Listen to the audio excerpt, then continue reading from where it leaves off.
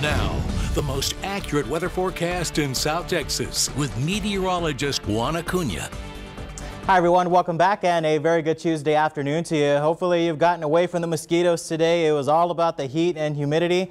And unfortunately, from the Weather Center, we're going to let you know that the heat and humidity are going to continue with us. As we look at the Doppler radar as we go throughout the day, again, just a couple of little sprinkles here and there, didn't amount to a whole lot. A couple of little thunder showers, once again, moving just south of Alice into central and southern portions of Jim Wells County and just to the west of Kingsville as well. But dry air continues to filter on into the region, so the activity that we've been seeing lately going to continue to diminish as we head to the next several days. Only an opportunity for a couple of little sea breeze showers in the afternoons each day, but of course we all know that doesn't amount to a whole lot.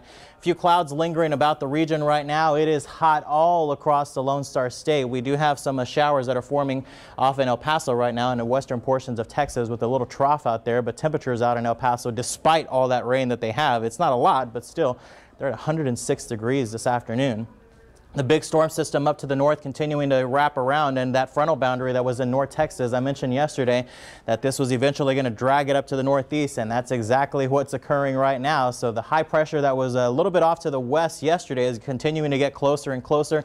Look at all this dry air. Yesterday we had a little bubble of some moisture that was lingering overhead. That has since dissipated, and all this dry air that's up to the north is going to continue to move down in our direction. So this is a weather pattern for tomorrow. It's going to start to get a little breezy out there, but not bad though. Tomorrow should be a nice day to be out and about as long as you don't mind the mosquitoes out there. And of course hot and humid conditions with again those sea breeze showers lingering close by as we get into our typical summer weather pattern here.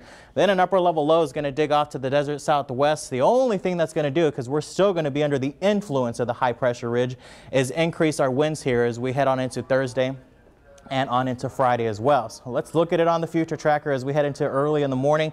A couple of showers, but that does linger offshore, mainly just partly to mostly cloudy skies. That'll quickly lead to lots of sunshine on into the afternoon. And as we go into Thursday morning, we repeat the process once again and on into Thursday afternoon. Again, we could see one or two of those coastal little showers, but again, it's not going to amount to a whole lot, unfortunately.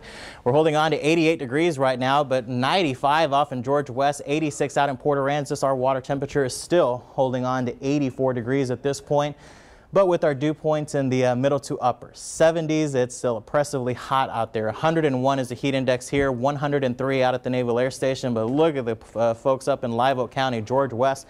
Take it easy out there. 107 degrees. That is pushing the dangerous category. And again, you want to not forget your pets as well. Make sure they have some cool water and some shade as well.